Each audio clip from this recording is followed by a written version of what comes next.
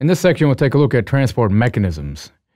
This overview is what we'll take a look at first and just kind of give you a tease as to what happens in different parts of the nephrons. At this point, I want you to dive into the glomerulus and take a lovely little bath in one's urine.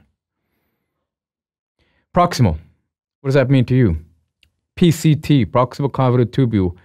And what you want to pay attention to in this picture is there's two nephrons here. And do not get accustomed to only one image, one graph. What I mean by that is it's all about perspective. Here, you're looking at the glomerulus. Right beyond it, you hit the PCT. And then you go through the thin portion. The thin portion, in your mind, you're thinking, well, you're creating what kind of urine? Hypertonic urine. How can you confirm that? Well, when you get to the medullary loop of Henle, then you know that you can have your urine osmolarity, being above 300, definitely. 600, 900, potentially, up to 1200. Now, clinically, when we walk through some important pathologies, including things like diabetes insipidus, then we'll take the urine osmolarity and its measurement becomes really important for us. Right now, we're reabsorbing the water, aren't we? Along with this, obviously, there is going to be 2/3 of many of your electrolytes that is also being reabsorbed. The distal portion, well, here we begin our discussion of looking at our thick ascending limb.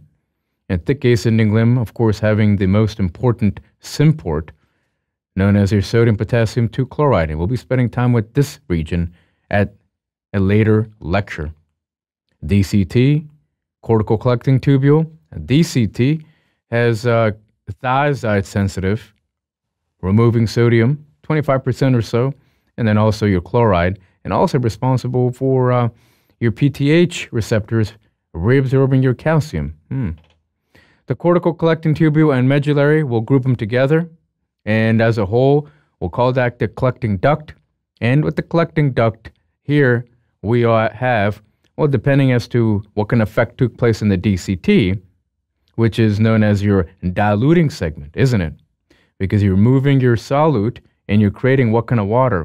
Free water versus obligated water. You've heard of such things in physio. You've heard of such references in nephrology.